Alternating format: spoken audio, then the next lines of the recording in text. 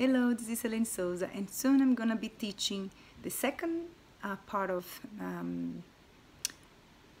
Mates Brain Regulation program in Brazil, in Portuguese. And I usually like to read some articles that I read before, new ones, and doing some, reading and searching. I found this article from Frank Corrigan, Dr. Frank Corrigan, and there is a sentence that I was reading in his article, and I want to read to you and reflect with you on this. The wrong therapy by the wrong therapist, or with the wrong timing, or a combination of it, may be psychonoxious. Psychonoxious. I've never read this word before. And so I went to, the word came to me like psychotoxic. And when I was reading and translating to Portuguese and a bit of Spanish, so finally I got the meaning. And it has to do with bringing let's call unfavorable or not good results or effect in, people's emotional life.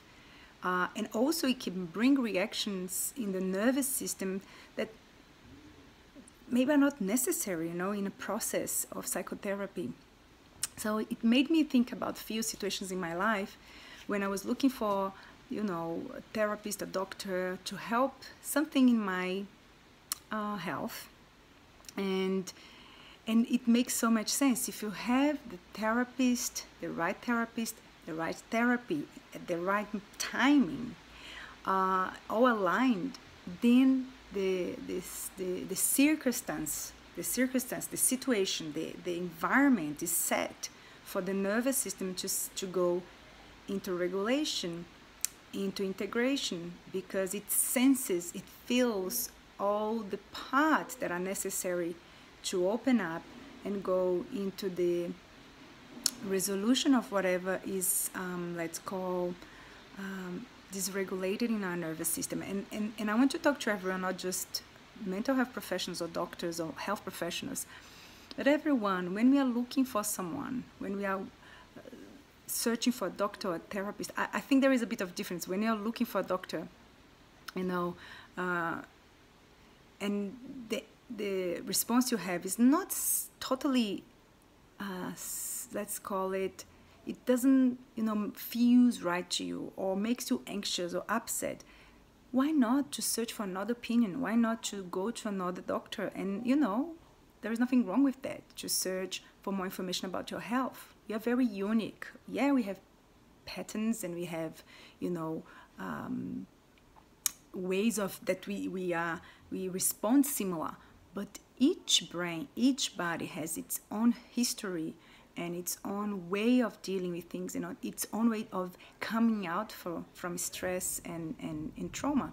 So I was thinking, how important it is for us to allow ourselves to search the right person to help us, to be curious about the therapies we want to use. We are also the timing. Am I ready for this? Do I feel ready for this? Or when I say ready, it doesn't mean you are. And this is a very important thing to say. We tend to say to people, or people tend to talk about themselves saying, I'm resistant, or, my client is resistant.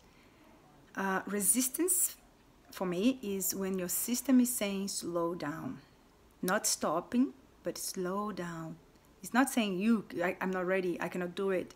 It's saying, wait a minute, let's take this step. I'm almost there, or, let's go slow. Yeah, so I think this is very important.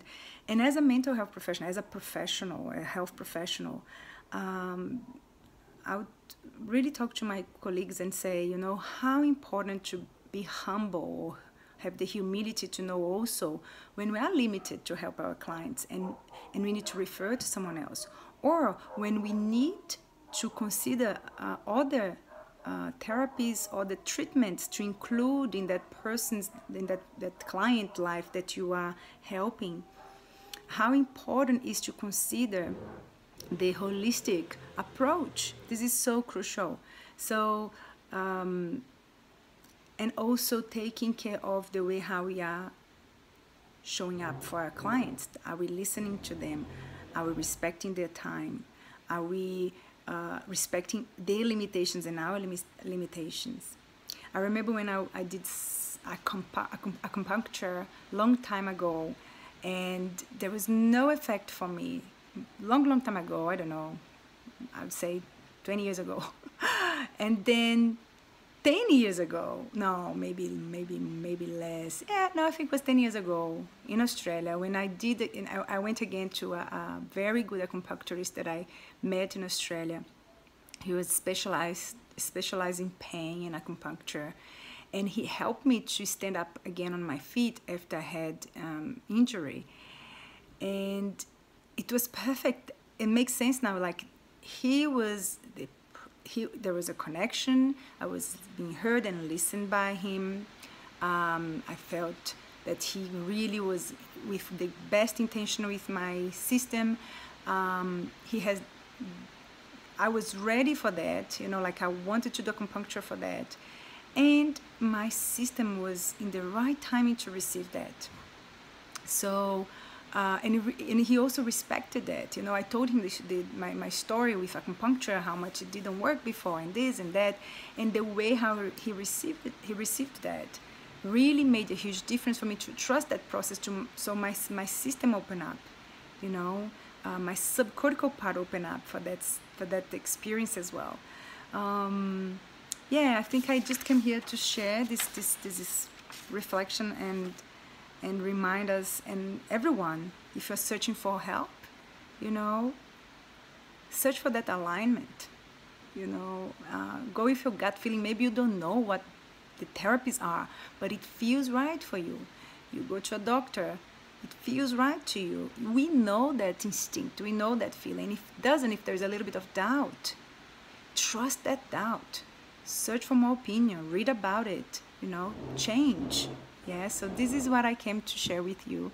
I hope this helps you. And one of the things that I want to also say for mental health professionals, especially psychologists and therapists, we do need to do our inner work, and we do need to have peer supervision with professionals who we trust and we know a little bit more than us. So let's make sure we are also supported to support. Big hugs. See you soon. Bye.